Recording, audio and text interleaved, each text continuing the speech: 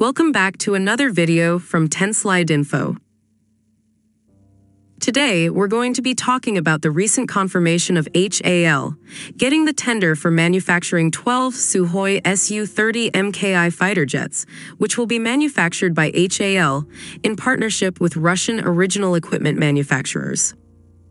It is said that these 12 Su-30MKI fighter jets will be procured as completely knockdown kit from Russia, with only the fuselages being manufactured in India. HAL plans to equip these fighters with the Super 30 upgrade package, due to which these fighter jets will see major changes internally, including many major changes in the components and equipment. The Super 30 upgrade program will see major changes and upgrades, including the AESA radar, upgraded cockpit design, advanced self-protection jammer pod, digital flight control computers, and new set of missiles and bombs.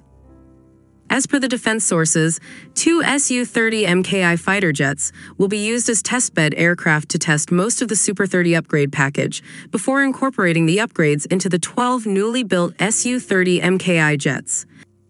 The Super 30 program will make the Su-30MKI fighters more stealthy, more maneuverable, and more capable of conducting a wider range of missions.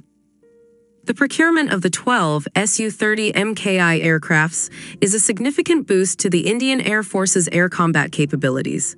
The aircraft will help to deter any potential threats to India's security. The Su-30MKI is a twin-engine, multi-role fighter jet developed by Russia's Sukhoi Aviation Corporation. It is a highly capable aircraft, equipped with a variety of weapons and sensors, and is known as the backbone of the Indian Air Force. The aircraft is capable of air-to-air combat, air-to-ground combat, and electronic warfare.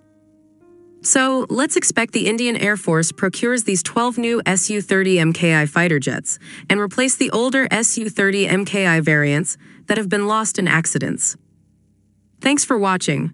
We hope you'll find our videos useful and informative. Stay tuned to 10 Slide Info for more such updates and analysis on defense and aviation.